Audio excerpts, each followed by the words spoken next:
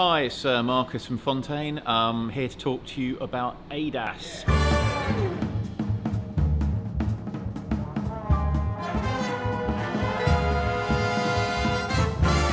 Hi, it's Marcus from Fontain. I'm here to talk to you about ADAS. We've recently invested in the calibration equipment. So just talk you through it very simply. So what is ADAS? ADAS is Advanced Driver Assistance Systems. This is something you're starting to see more and more regularly on newer cars now. It's actually going to be standard equipment in the next couple of years. All European cars will be fitted with a form, at least a basic form of Advanced Driver Assistance Systems. What does it consist of? It's either a radar or a camera or both. Usually radars will measure what's in front of the vehicle, and it's usually an anti-collision system. It's normally, VW and Audi call it braking guard, and simply if a pedestrian walks out on the road or a car comes out the side road, and if your attention as a driver is slightly distracted and you may not see that, it will measure your reaction time, and it will first of all warn you that there's an obstacle, and if you don't heed the warning, it will actually brake for you. So it's an anti-collision. It's a very, very good system. Why is calibration so important? Well, because if that system isn't accurate, exactly accurate, you can get all sorts of misreadings. It can mean that either it doesn't work when it should work, or it fires off and works when it shouldn't.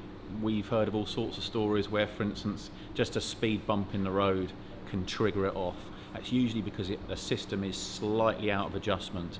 So we recommend, and the manufacturer recommends, that if you ever, for instance, have your tracking done, your wheel tracking adjusted, or if you have suspension components replaced, or indeed if, and you'll see with the radar which is fitted low down in the grille of the car, if that gets damaged or moved, your system will probably stop working altogether, or it will be out of adjustment.